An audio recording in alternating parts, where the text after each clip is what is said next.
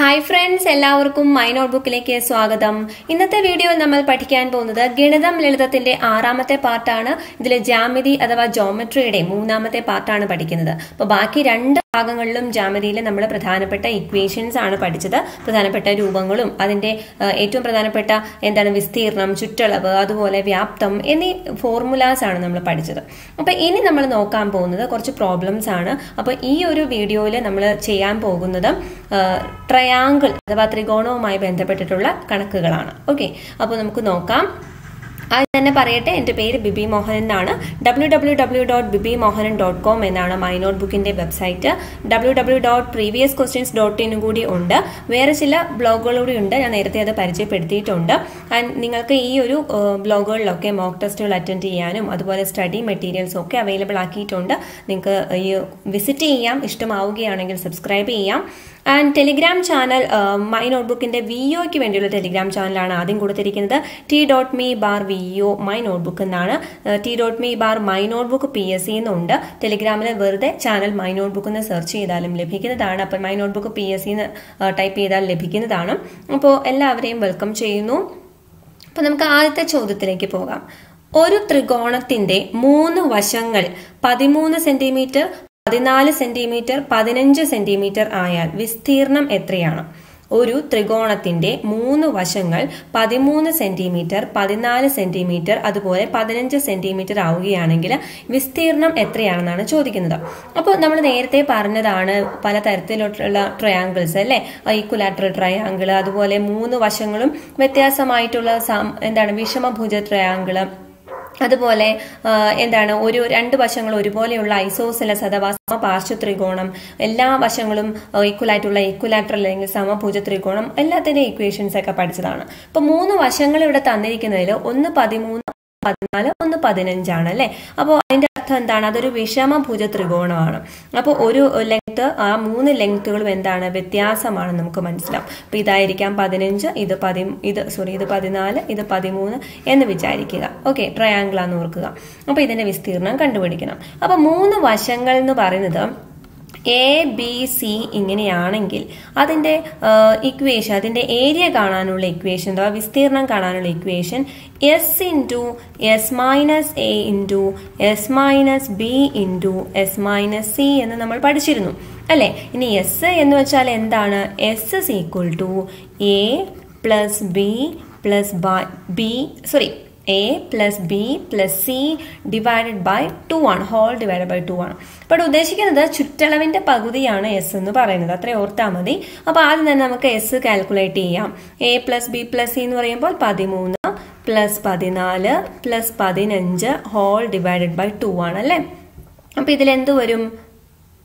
ഇപ്പൊ ഇതിന്റെ ആൻസർ വരുന്നത് 42 എന്ന് വരും അല്ലെ. 3, 4, 7, 5, 12, ശിഷ്ടം 1, 1, 1, 2, 2, 1, 3, 1, 4, അങ്ങനെ 42 എന്ന് വരും. ഹോൾ ഡിവൈഡ് ബൈ 2 എന്ന് വരും. അപ്പൊ എത്ര വരും? 42/2 എന്ന് പറയുമ്പോൾ എത്രയാണ്? ഈ 2 4, ഈ 1 2, അങ്ങനെ 21 എന്ന് വരും അല്ലെ. 21 സെന്റിമീറ്റർ ആണ് ഈ ഒരു ചുറ്റളവിന്റെ പകുതി അഥവാ S എന്ന് പറഞ്ഞ വാല്യൂ.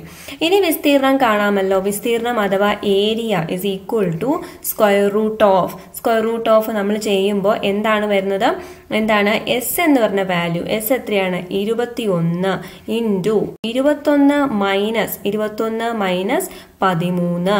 ഇനി അടുത്തത് എത്രയാണ്? 21 - എന്താണ് വരുന്നത്? 14. അതുപോലെ 21 - എന്താണ്?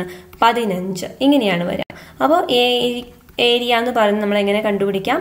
21 × 21 - 13 എന്ന് പറയുമ്പോൾ 13 8 ആണ് 21, 14 7 ആണ് 21, 15 6 ആണ് 21. ഓക്കെ, അപ്പൊ ഇത് മൾട്ടിപ്ലൈ ചെയ്ത് നോക്കാം. മൾട്ടിപ്ലൈ ചെയ്ത് കഴിയുമ്പോൾ നമുക്ക് കിട്ടും 7056 എന്ന് കിട്ടും കേട്ടോ. 7056 എന്ന് കിട്ടും. അതിന്റെ സ്ക്വയർ റൂട്ട് എന്ന് പറയുന്നത് എത്രയാണ്? 84 ആണ്. 84. ഓക്കെ, അപ്പൊ അതുപോലെ നമ്മൾ കണ്ടുപിടിക്കുക. 84 എന്ന് കിട്ടി. അപ്പോൾ ഇതാണ് ഇതിന്റെ വിസ്തീർണം വരുന്നത്. അപ്പൊ ഇങ്ങനെയാണ് ഒരു വിഷമഭുജ ത്രികോണത്തിന്റെ വിസ്തീർണം കണ്ടുപിടിക്കുന്നത്. 14 അടുത്ത ചോദ്യത്തിലേക്ക് നമുക്ക് പോവാം. 14 സെന്റിമീറ്റർ വക്കിന് നീളമുള്ള സമഭുജ ത്രികോണത്തിന്റെ വിസ്തീർണം. അപ്പൊ സമഭുജ ത്രികോണം എന്ന് പറഞ്ഞാൽ എന്താണ്? ഈക്വലാറ്ററൽ ട്രയാങ്കിൾ അല്ലേ? അപ്പൊ എല്ലാ സൈഡും ഈക്വൽ ആണ്.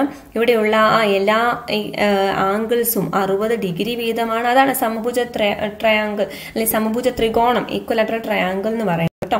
അപ്പൊ 14 സെന്റിമീറ്റർ വക്കിന് നീളമുള്ള സമഭുജ ത്രികോണത്തിന്റെ വിസ്തീർണമാണ് കാണേണ്ടത്. അപ്പോൾ നമ്മൾ പഠിച്ചിട്ടുണ്ട് സമഭുജ ത്രികോണത്തിന്റെ വിസ്തീർണം ഏരിയ ഈക്വൽ ടു ഇക്വേഷൻ എന്താണ്? √3 a² ഡിവൈഡ് ബൈ 4. ഓൾറെഡി ഈ ഇക്വേഷൻസ് ഒക്കെ പറഞ്ഞിട്ടുള്ളതാണ്, അതുകൊണ്ടാണ് ഡയറക്റ്റ് നമ്മൾ സബ്സ്റ്റിറ്റ്യൂട്ട് ചെയ്യുന്നത്. അപ്പൊ √3 ഇൻറ്റു a² എന്ന് വരുമ്പോൾ എത്രയാണ്?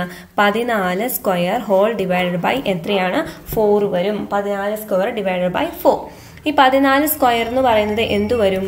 √3 ഇൻറ്റു എത്രയാണ്? 196 അല്ലെ? 14ന്റെ സ്ക്വയർ ഹോൾ ഡിവൈഡ് ബൈ എന്തു വരും?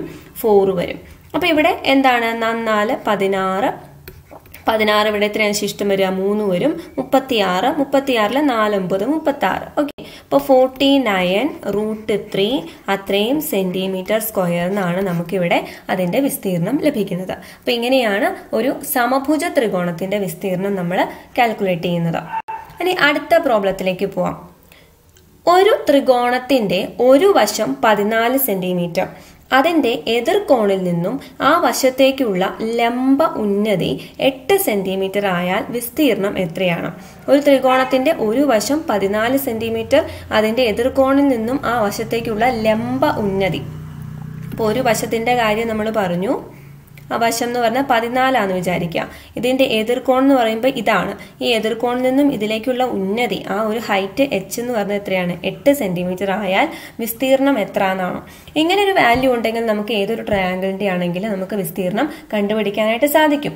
അപ്പൊ അതിനുള്ള ഇക്വേഷൻ എന്താണ്? ഏതൊരു ത്രികോണത്തിന്റെയും ഈ ഒരു വാല്യൂ, അതായത് ഒരു സൈഡും ആ സൈഡിന്റെ ഓപ്പോസിറ്റ് ആയിട്ടുള്ള ആംഗിൾ, അതായത് എതിർകോണിൽ നിന്നും ആ വശത്തേക്കുള്ള ലംബം എന്ന് പറഞ്ഞ പെർപെൻഡിക്കുലറിന്റെ ഹൈറ്റും തന്നിട്ടുണ്ടെങ്കിൽ നമുക്ക് ഈസി ആയിട്ട് കണ്ടുപിടിക്കാം. അതിന് ഇക്വേഷൻ എന്ന് പറഞ്ഞാൽ ഇതാണ്.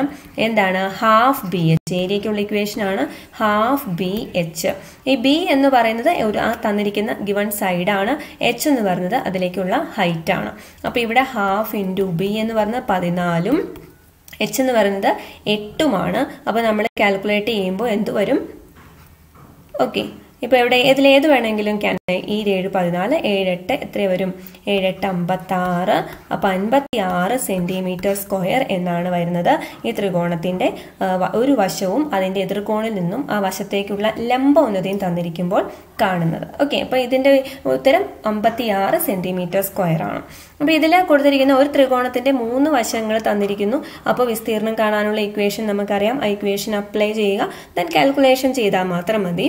അടുത്തത് വരുന്നത് 14 സെന്റിമീറ്റർ വക്കിന്. അപ്പൊ ഇതിനകത്തൊക്കെ നമുക്ക് ഈ ഡയറക്റ്റ് ക്വസ്റ്റ്യൻ വരികയാണെങ്കിൽ വളരെ എളുപ്പത്തിൽ കണ്ടുപിടിക്കാൻ നമുക്ക് ആ ഇക്വേഷൻ പഠിച്ചേ തീരുള്ളൂ. അതുകൊണ്ടാണ് ആദ്യം തന്നെ ഇക്വേഷൻസ് ഒക്കെ പറഞ്ഞത്.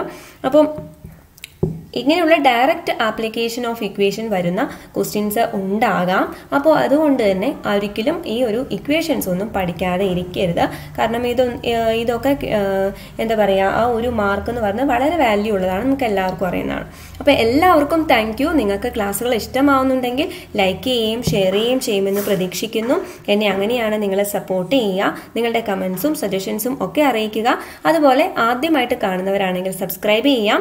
ഇനി മറ്റൊരു കാര്യം കൂടി പറയാനുള്ളത്, മൈ നോട്ട്ബുക്കിന്റെ മറ്റൊരു പുതിയ ചാനലാണ് ജോബ്സ് ഡയറി എന്നൊരു യൂട്യൂബ് ചാനൽ സ്റ്റാർട്ട് ചെയ്തിട്ടുണ്ട്, ജോബ്സ് ഡയറി. അപ്പോൾ അതിന്റെ ലിങ്ക് വേണമെങ്കിൽ നിങ്ങൾ കമന്റിൽ പറയുവാണെങ്കിൽ ഞാൻ കമന്റിൽ തരുന്നതാണ്, അല്ലെങ്കിൽ സെർച്ച് ചെയ്താൽ കിട്ടും എന്ന് വിചാരിക്കുന്നു. ജോബ്സ് ഡയറി ഇതിന്റെ ഒരു വെബ്സൈറ്റ് ഉണ്ട്, അതിനകത്ത് വരുന്ന ഇതാണ് jobs.bibimohanan.com എന്ന് പറഞ്ഞിട്ട് ഒരു വെബ്സൈറ്റ് കൂടി ഉണ്ട്. അതിൽ ജോബ് റിലേറ്റഡ് ആയിട്ടുള്ള ഇൻഫോർമേഷൻസ് ഒക്കെ ലഭിക്കുന്നതാണ്. നമ്മുടെ കേരളത്തിൽ വരുന്ന പല ടൈപ്പ് ജോബ്സുകളും, അതായത് ഗവൺമെന്റ് ആയാലും സെൻട്രൽ ഗവൺമെന്റ് ആയാലും കോൺട്രാക്ട് ജോബ്സ് ആണെങ്കിലും പ്രൈവറ്റ് ജോബ്സ് ആണെങ്കിലും വിശ്വസിക്കാവുന്ന പ്രൈവറ്റ് ജോബ്സ്. ഓക്കെ, അപ്പോൾ അതും അതുപോലെ സെൻട്രൽ ഗവൺമെന്റ് ജോബ്സ്, മറ്റു പ്രധാനപ്പെട്ട എക്സാമുകൾ, അതിനെപ്പറ്റിയുള്ള റിലേറ്റഡ് കാര്യങ്ങളൊക്കെ, അതിന്റെ നോട്ടിഫിക്കേഷൻ, അതുപോലെ റിസൾട്ട് വരുന്നത്, അഡ്മിറ്റ് കാർഡ് വരുന്നത്, അങ്ങനെയുള്ള നോട്ടിഫിക്കേഷൻസ് എല്ലാം ഉടനെ അറിയിക്കുന്നതായിരിക്കും. നേരത്തെ മൈ നോട്ട്ബുക്കിന്റെ ചാനലിൽ പറഞ്ഞിരിക്കുന്ന ആ വിവരങ്ങൾ ഈ ഒരു ചാനലിൽ മാത്രമായിട്ട് പറയാൻ വേണ്ടിയിട്ടാണ്. അപ്പോൾ വിസിറ്റ് ചെയ്യണമെന്ന് റിക്വസ്റ്റ് ചെയ്യുകയാണ്. Please visit and support me. അപ്പോൾ ഈ ഒരു ചാനലിൽ നിന്ന് എല്ലാ സപ്പോർട്ടും ആ ഒരു ചാനലിൽ നിങ്ങൾ തരുമെന്ന് പ്രതീക്ഷിക്കുന്നു. Thank you so much.